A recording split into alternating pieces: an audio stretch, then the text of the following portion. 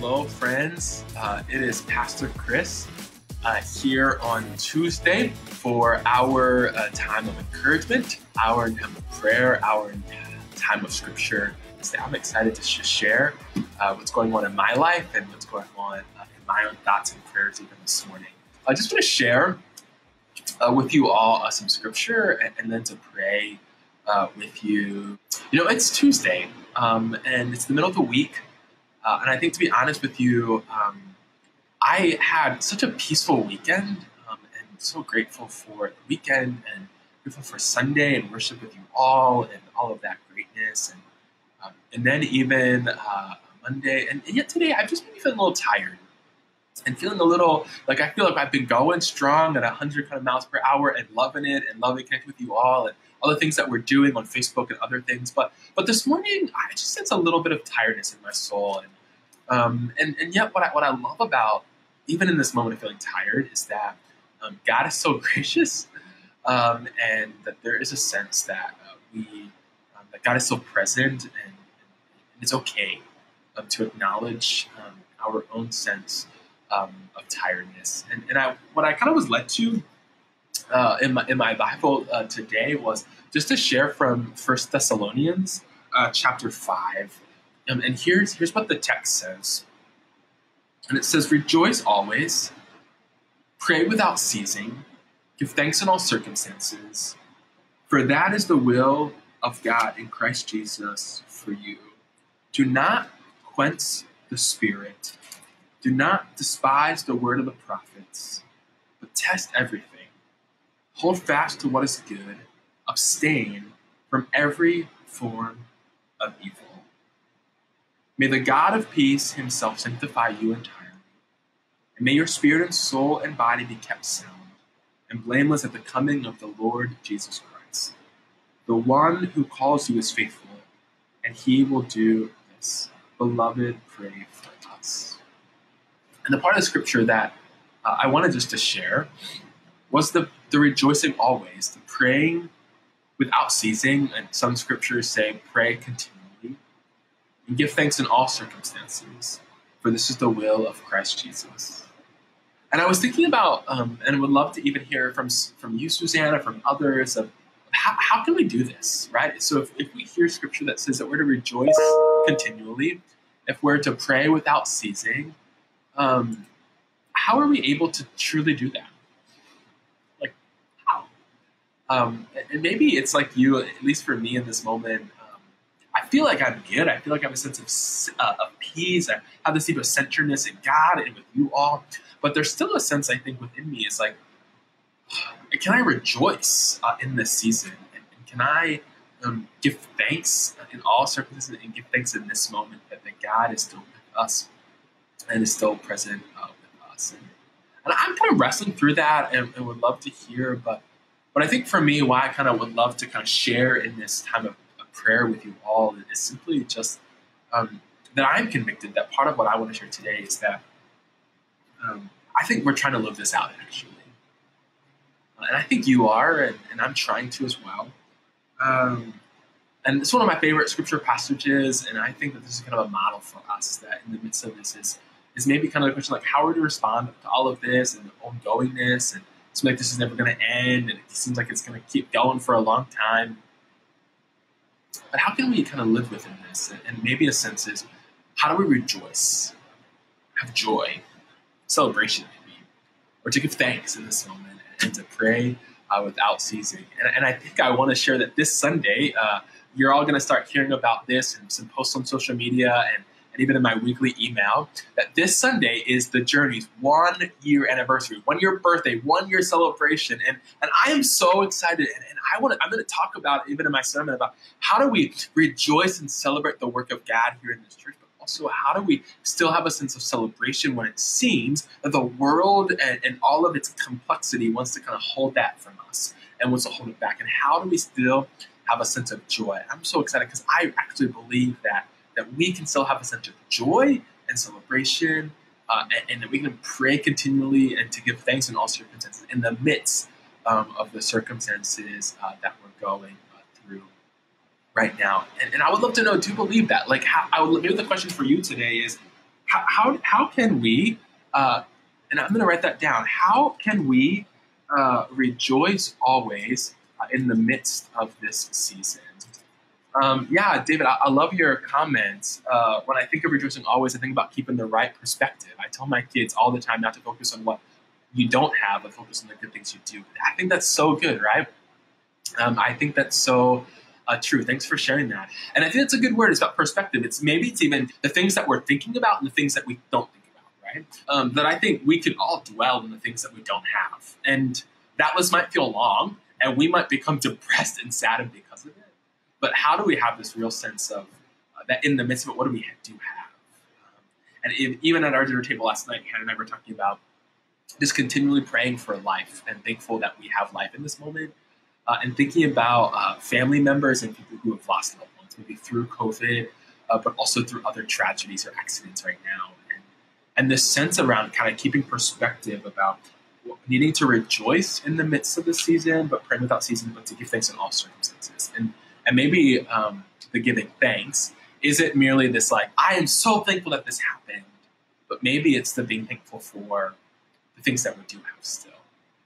And to give thanks in the midst of all of this, that we aren't alone. So for you all, what would you say? How can we rejoice always in the midst of this season? We'd love to hear from you. And then we'll just spend some time praying today. I just feel led and compelled to pray for us.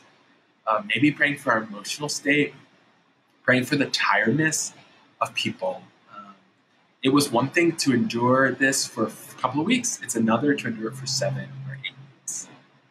And just wanting to be in this with you. And just really grateful that you are here joining with me today. God, I thank you. I thank you that in the midst of this season that you are still leading us to have patient hearts, that you're still leading us to have hearts that can rejoice and to see the goodness in the midst of the season and not just to focus on the negative. And so God, right now, maybe wherever we are, I invite us to rejoice in the good things, rejoice in the blessings, to rejoice in the things that we haven't lost, even when it feels like we have lost it all. So God, right now, we pray for those things. We pray that we have technology and that we are still a church. We're still the people of you. God, that we still have our families and that we still, for some of us, have our work and that we still have a sense of connection even in the midst of isolation. And so, God, thank you that there's still a silver lining in the midst of this. And so, God, thank you for you and thank you for the way that we can rejoice. And God, I just pray that you actually give us a heart of rejoicing, that you actually work within our minds, work within our hearts, that we can kind of begin to turn our maybe saddened hearts into hearts of rejoicing and peace, and maybe in hearts of thankfulness in the midst of all circumstances. I think part of how we can do this, God, is that we have you, that we can still celebrate the resurrection of our Lord Jesus. But God, I right now think of people who are tired. I think of people who are weary. God, you know, there are people in my life who have endured such tragedy recently as this weekend. And God, I think about people who are hurting. But right now, it's really hard to rejoice. It's really hard to give thanks. But God, I'm thankful that you, as being shared in the comment, that you are unchanging. God, that you are present in the midst of darkness, that you are present in the midst of uncertainty, that you actually can teach us to give thanks in the midst of it. And you, God, know that you ask us not from a distant, evil God who is maliciously from heaven thinking and looking down upon us and wanting to test us. That's not what you're asking, but God, you are inviting us to rejoice and to give thanks from a God who is near, a God who is present, a God who is with us. Emmanuel, God being with us. God, I thank you that you are doing a new thing in our life, that God, you are continuing to teach us and show us and give us a sense of joy and excitement. God, I thank you that you, when you call us to pray without ceasing, God, you ask us just to be in continual dialogue with you and just to share every waking moment and feeling that we're experiencing, and that, God, you are there. And so, God, I just thank you for that. And God, I pray that you help us even consider today, how can we rejoice always in the midst of this season? Thank you for that. And God, I just wait for a moment and for us to continue to lift up things that come to our mind, and that we are praying people, and that we are patient people who are leaning into your Spirit. Something I'm really grateful for that I've shared a little bit about is that there are people that I know who are leaning into faith right now for the very first time, or who are leaning into church and faith in a renewed time. And that really encourages me, that in this moment, there are people who are really leaning into of God in this moment. And I just want to celebrate that, and celebrate that people are coming to know Jesus. Angel, thank you for your words. Praying that the darkness expressed by others does not dim the light within ourselves. Amen, right? Help us to continue to see our light and the light in others, living with a heart and attitude of gratitude. I really appreciate that word, Angel, because I can think about that there are other people who can kind of get in the way of our joy. Is that right? Right? Can I get an amen to that, right? There are other people, and maybe even how they're responding can impact us and affect us. But that's so right. I think maybe for us to rejoice always and to give thanks in all circumstances is for us to claim within ourselves God's presence within our life. That even people can respond, right? We have a sense of freedom and a sense of autonomy and agency, but that we can have a sense of steadiness and a sense of joy and a sense of light, even in the midst of darkness. That other people are experiencing darkness, and that's so true. Amen to that. But why we say amen to that is that people are experiencing darkness, but we know that God is there, and because we know that God is within our light as well. And so we celebrate that. But I pray that you all are well. And if you need anything, I feel free. I invite you to share with us. Know that you all are loved, cared for. We're rooting for you. I'm really grateful to be one of your pastors and to be a pastor in the midst of this season. So, and I just want to end in this way. God, I pray that you make yourself known to us.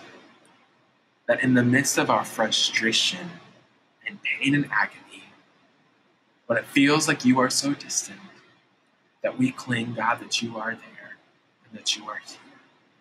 And God, I pray for protection and healing for all who are on and who all hear my voice and all who will in the future, that they are cared for and comforted and kept healthy. Miracles are made known in the midst of the season. God, I thank you for those who have lost jobs, that they are given a way. I ask for your protection and presence to lift up Wendy's husband and others who have lost jobs in this season. Again, we pray knowing that God hears the prayers of the righteous and hears the prayers of those whom God loves and who love God. And so I believe that's us. And so I'm praying for that. So friends, may you be loved and encouraged and thought of this day. Love you all. Talk to you soon.